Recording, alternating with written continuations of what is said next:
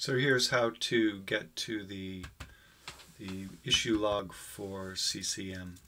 First I go to the wiki and I navigate to Community Connections and I see the homepage for CC Manager.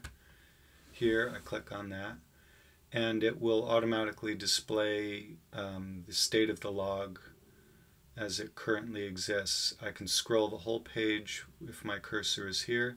I can scroll just this window frame if my cursor is here. And so there we see that.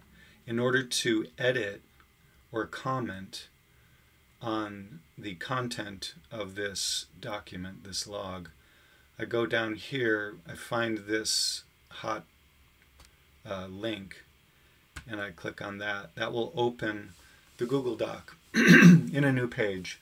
Anyone who has a login, anyone who is logged into CCH Talk can comment on this document. Bill is the only one who can edit this. Well, I guess I can edit it too because I set up the document. Any change made in this document will instantaneously show up in the website.